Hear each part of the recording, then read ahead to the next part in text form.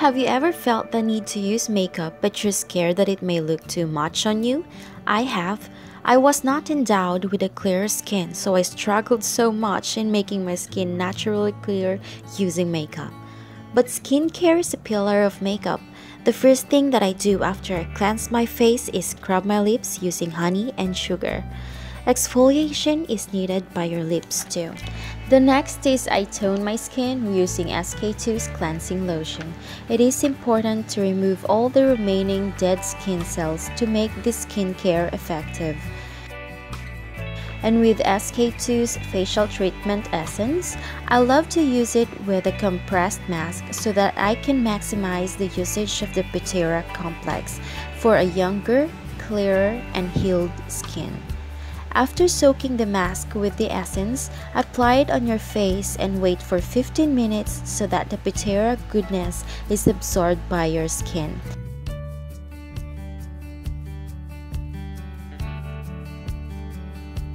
Then after 15 minutes, remove the mask and use the remaining essence on your neck and other areas. For my eye bags and dark circles, eye cream is a must. With this SK2's Stem Power Eye Cream loaded with great anti-aging ingredients. And now with my acne scars, I lighten them using the SK2's Whitening Power Spot Specialist, and I knuckle these scars to disperse the melanin for faster lightening effect. Of course, moisturizer is important like SK2's RNA Power Cream to keep the skin balanced, smooth, and to prevent aging. Now with makeup, I will use minimal amounts, so I love to mix my SK2 Aura Activator CC Cream and Illumination Aura Essence. It already has SPF 50 PA++++ in it, so no need to use a sunblock. This combination gives you a healthy glow, but it is a little bit fair for most people, so I recommend that you add a bit of a darker shade of foundation. It does not have that much coverage, so I'm going to conceal my blemishes and eye bags using my corrector palette from Catrice.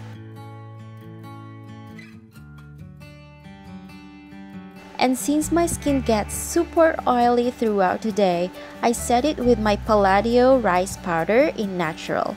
Just lightly feather it on top of everything. And for my Mona Lisa brows, I love to use a powder form from LOL because it is the most natural looking. Just lightly apply it on the sparse areas. Then taking a natural light brown shadow from Pinky's collection, I apply it on my crease just to reduce the appearance of my puffy lids. And with the brown liner from Nishido, use it to tightline my upper waterline to make my lashes look fuller. Don't forget to smudge the harsh edges. And apply some below to make your eyes appear larger. I'm using Lancome here to curl my lashes and a thin coat of mascara from Clinique. You can skip this step, but since I lack lashes, I'm putting on natural half lashes. Now I'm gonna use this super cute cream blush from Sakuraya to achieve that naturally flushed cheeks. Next step is matte bronzer to add definition on my skin because contour is my best friend. And now for the lips, I am only using a lip and cheek tint from Tony Moly in Delight. Apply on the center and spread it with your finger, and then top it off with Baby Lips from Maybelline. So far, so clear. And for the final step, get that dewy skin by using the SK2's Illumination Aura Essence by dabbing it on the highest areas of your face. And now with the hair.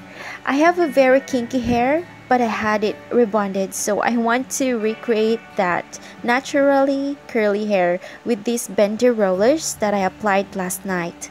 So I am using here my SB Lux Oil Serum from Wella to smoothen my hair, and it will repel humidity from weighing down on your hair. And you are done! No matter how much makeup you wear, the real you is what matters the most. Never mind the stereotypes.